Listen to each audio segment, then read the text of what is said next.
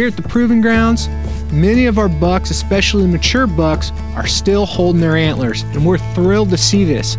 The longer they hold those antlers, it's usually an indicator of good health and that they're not extremely stressed. Antlers are held on by a single layer of cells, and this is impressive considering bucks can experience intense fighting or the fact that hunters can drag a large-bodied buck out of the woods by his antlers. These cells are extremely strong. One of the main influencers of when a buck may shed his antlers is photo period, or the number of daylight hours during a day. As the number of daylight hours increases during the late winter and early spring, it triggers several chemical reactions within a buck's body. A buck's testosterone level is one of the primary hormones involved, and when that testosterone dips below a certain level, those cells that hold an antler to a deer's head lose their strength very quickly. In fact, this often results in both antlers falling off within just a short amount of time. You really have got that for a match set. Within this period of time, an individual buck's condition is an important factor. If that buck is malnourished or he has an injury, it could result in those antlers being cast earlier than if that buck was extremely healthy. This is why we use trail cameras as a shed hunting tool. If we see a buck has lost one antler, it's likely that antler is close by, and that other antler that's still on that buck's head is going to be falling off soon. This is a great technique to help you focus your shed hunting efforts in areas where there's likely several sheds. But let's take that one step further. During the late winter and early spring, bucks are typically back on that food cover pattern. But not only that, they're going to be using the best food and cover in their area. Locating the best quality food and cover in an area and the travel corridors between them can be key to finding sheds. Here at the Proving Grounds, we've improved the habitat and worked to increase the native vegetation. Through careful design, many of these native areas are on south-facing slopes. I mention this because south-facing slopes are going to receive more sunlight, and more sunlight means there's radiant energy hitting that slope to help keep those deer warm, and because we've used prescribed fire to encourage a diversity of species, we have both native grasses and forbs. And that native grass, well, it's going to shear the wind, help cut that wind with that radiant energy. It's great cover for deer during the late winter and early spring.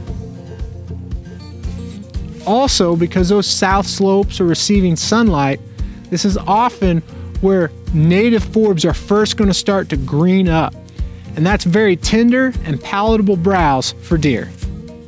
This time of year can be a stressful period for critters, and deer are going to be seeking calories either in native browse or planted forage.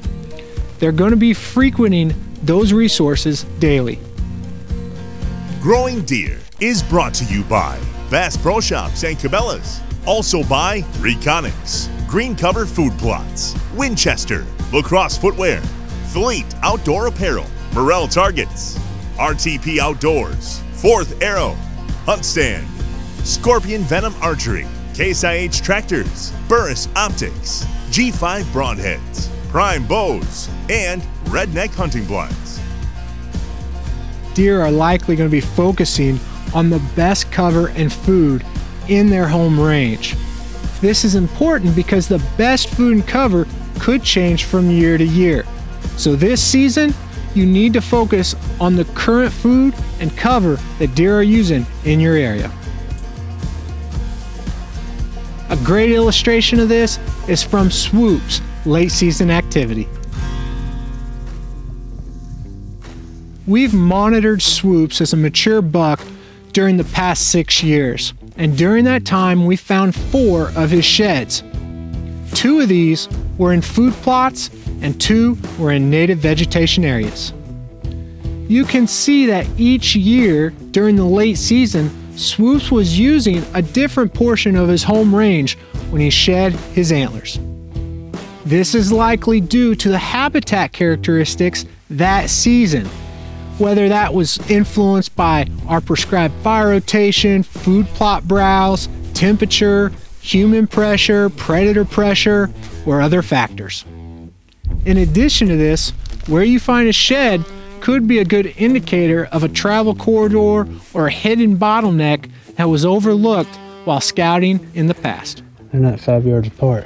I found another good shed just right up the hill there a few days ago or 2 weeks ago. While you're shed hunting this season, I'd encourage you to mark on a map where you find a shed or find fresh sign and use that information not only to find more sheds this winter, but to also plan an effective hunting strategy for future hunting seasons. Now keep in mind, those resources may change from year to year, or deer activity may shift from the early season through the rut to late season. You're only seeing one time of the year, but it can be a great piece of the puzzle to put together and plan a hunting strategy.